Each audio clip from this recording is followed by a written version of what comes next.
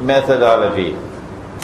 And Akhirul Zaman is the age which will culminate with the Prophet ﷺ described him to us 1400 years ago. A man who would be a Jew. That's not an anti-Semitic statement. He's a Jew. A young man, powerfully built, with curls at the side, the Orthodox Jews' curls. And this man will stand up in Jerusalem and declare, I am the Messiah. That's Akhirul Zaman. And in order for him to convince the Jews that he is the Messiah, he has to be ruling over a state of Israel, which will say, this is holy Israel of Nabi Dawood and Nabi Sulaiman alayhi salam, David and Solomon. And that Israel must be ruling the world. Only then can he claim to be successful as the impersonation of the true Messiah. He would be the false Messiah. He would be Dajjal, Al-Masih al-Dajjal. Oh, everybody knows that. This is common knowledge. And when he makes that declaration, at that time, the attack on Makkah and Medina will occur. And he'll come from the east.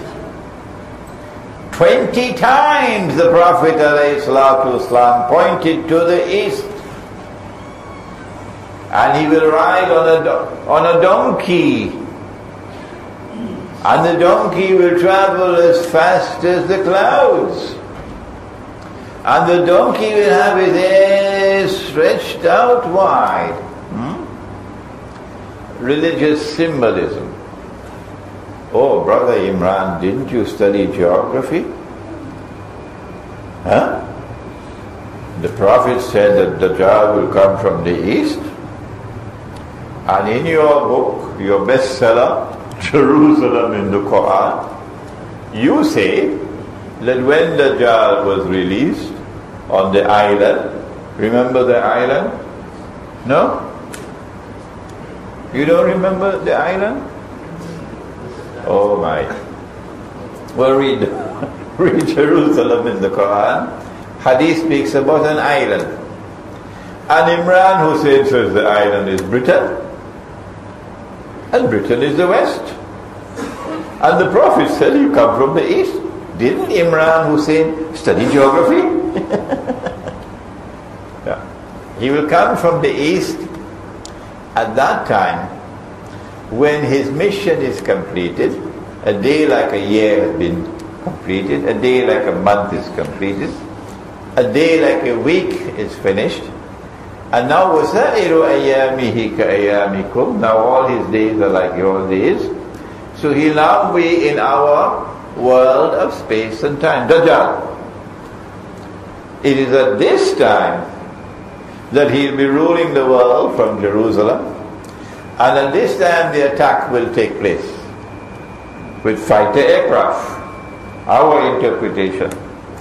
But those who insist that no, a flying donkey is a flying donkey, and they want to wait for the flying donkey, we have to respect their view.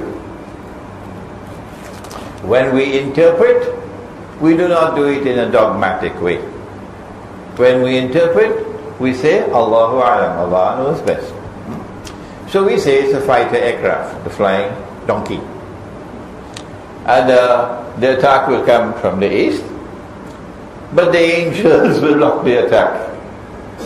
I have a booklet at the back entitled Medina to Nabi returns to center stage in Akhirul Zaman. It's only about 25 pages long.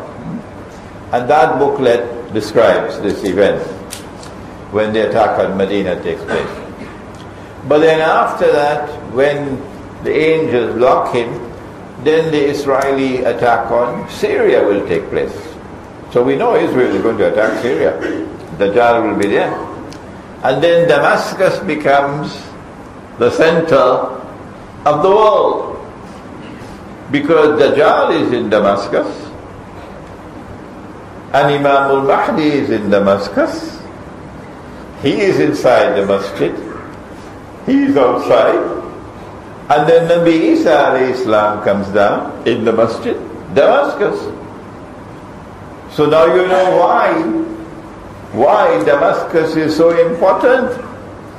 You know why this bloodshed and so on is going on in Syria now. Why? Because this is the culmination, Damascus, the end time. But our subject is Constantinople.